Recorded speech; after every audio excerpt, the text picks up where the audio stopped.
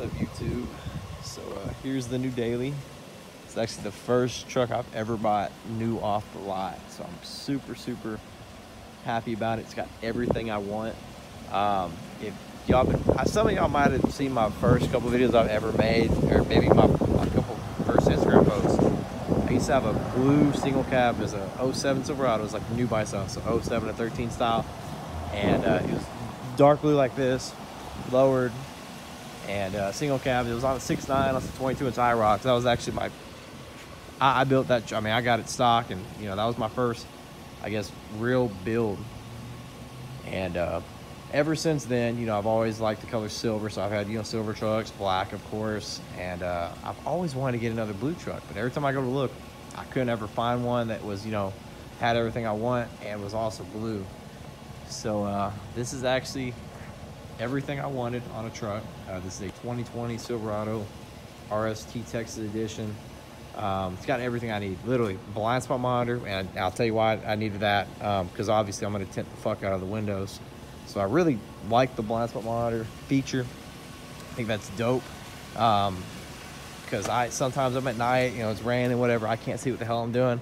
And I would roll down the windows. I just got in the habit of it. I don't have tint on it right now, and I'm literally rolling down the windows when I turn at night. I'm so in the habit of it. I've always had limo on all my windows, you know, for all my cars, so I'm just kind of used to it. But you kind of see there's a little blind spot thing there. Check out this feature. I just saw this morning.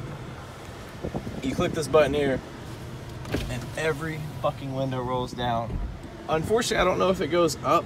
I haven't figured that part out, so I'm going over here still to do that. But that's kind of cool, I think.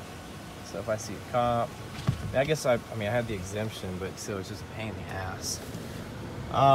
Another thing, yeah, it's 200, or I guess 187 miles on. I got it last night at the 111. They just drove it from dealership to dealership trying to sell it this at El Dorado, by the way.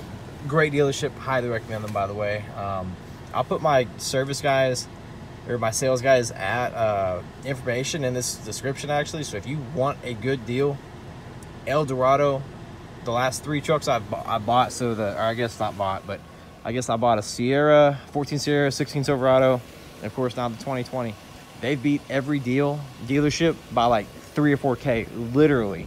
And I can't even get a dealer to come close. And this is a manager special as well. I don't know what that means or how it's a manager special. It's beyond me, but badass deal. Got all the sensors, bed liner, which I'm happy with. It's just kind of dirty, so it's not splotchy, I promise. It's just dirty in the back, just like dust and shit. Probably wondering why the fuck do you have leather or cloth seats and not leather. I hate leather. I would actually pay more for cloth if cloth wound up being more. I'm just not a fan. Got these weird little cubbies on both sides.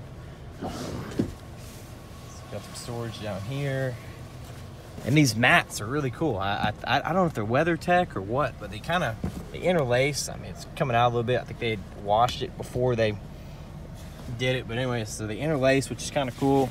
They're rubber, so you know you're not gonna get stains and shit in your carpet. Cool. I think all my other crew cabs have never had AC in the back, so I got AC now, USB ports, and with that thing, after cigarette lighter thing. Pretty cool.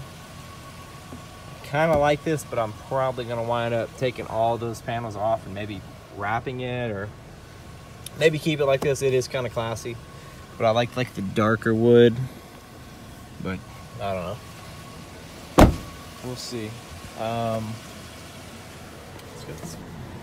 It's got like Bluetooth, the radios. I mean, I think the radio is pretty dope. The whole center console setup is pretty dope. Was like, oh, what the fuck is this? I wonder if is this open my tailgate?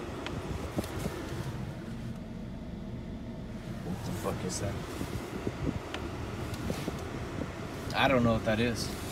If somebody could tell me what this button is. I know this is auto start, the stupidest invention in the world. Somebody knows how to turn that off permanently, let me know. And no, you can't just do that. It only turns it off while you're driving, or until I start again, it's gonna come back on. I hate that shit. Let's see. What am I doing? Let's go this way. Camera's super HD, which is pretty cool. Got the remote start, or I guess push button. I'm sorry, it does have a remote start though as well. I think that's kind of dope. So there's literally no key unless you need to get locked out. It has like the key that's built in here that you can press this little button to get out. So I got this truck, y'all, for $38,500 off the lot. Tax, title, license, everything. I think because I didn't buy it cash, I actually financed a little bit on this one. Because I got all my money tied up in that fucking Dodge that the transmission is bad in. So once I sell that, I'll probably pay this truck off. So I did have to finance a little bit. I think the finance interest was like $2K, so that puts me around 40. And I spent an additional $2,000 for, so it comes with a, I think a 6-year, 50,000 mile warranty on everything. But I upgraded it to 100,000 miles because I'm so paranoid right now with the whole transmission breaking in 3 days. And I'm also going to give y'all a story about that on my next video. What we found out about that trans, because we're doing some stuff with it at work.